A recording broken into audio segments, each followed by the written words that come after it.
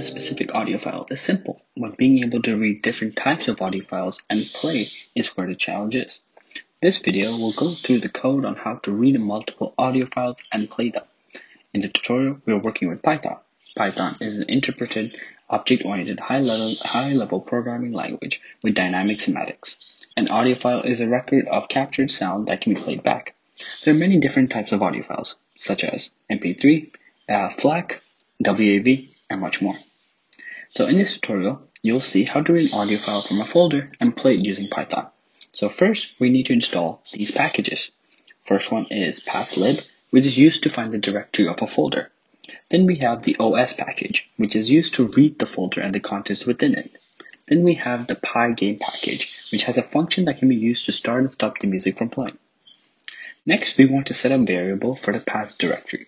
In my case, the music folder is within multiple folders, so the directory is quite long. As you can see, this is where my music file is located. Next, I want to create a variable, initial count, and set it to 0. This is to count how many files are within the folder. Then I want to create a for loop to go through each file and then use an if statement using this function to check if it is a file. For the loop, I used for path in pathlib.path, and then this is my directory .itrdir function. Then within that for loop, I have an if statement. If path is file, initial count plus 1. This will be used to check if there's actual file there, and if there is, add it to the count. Then a print statement is used to just like a quick update, like to show how many files are within the file. So print, there are the initial count, so how many files are there, audio files.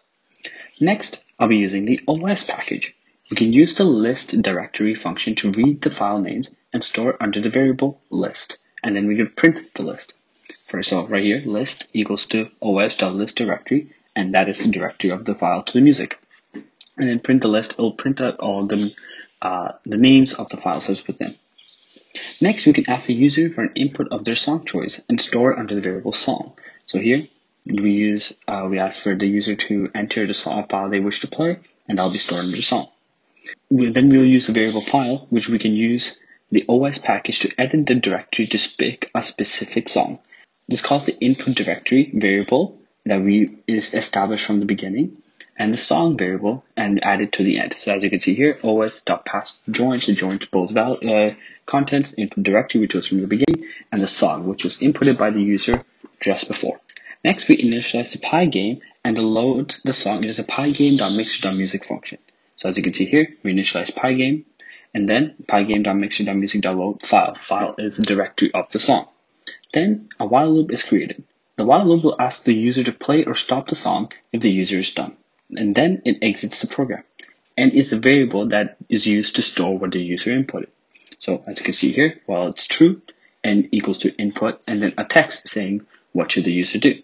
If the user types in play, then it uses the function music.play to play the music. If the user types in stop, then it uses the function pygame.mixer.music.pause to stop the music. And lastly, if the user types in exit, it exits the code and the whole program stops. So now I will be showing you a quick sample of how this program works. As you can see here, this is the output I get from when I press run project. First, it tells me there are 3 audio files. Then it lists the 3 different songs that's in 3 different audio files, and asks me enter the song file you wish to play. So first one, I like to play the .wav file. So I press Ctrl+C, Ctrl+V, press enter. Then it shows up.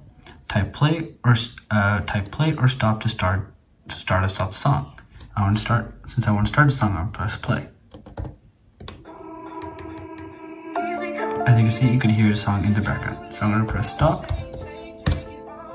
Oh, there we go, and it stops the song. And if I press exit, it finishes the code. Now, this is the same steps for all the other 3 songs, which you'll see in just a moment. Now, in this case, we'll try the .FLAC format. If I press play, as you can see, it's playing in the background. I'm gonna press stop. stops the song. If I press exit, it exits the code. Now I'm going to test run the MP3 file. So I press right there. After I want to play, press play, and it's starting to play. I press stop, stops, and I press exit, exits the code. There we go. This is how we use the Python to read and play different audio files. I hope this was helpful, and I hope you have a wonderful day. Thank you.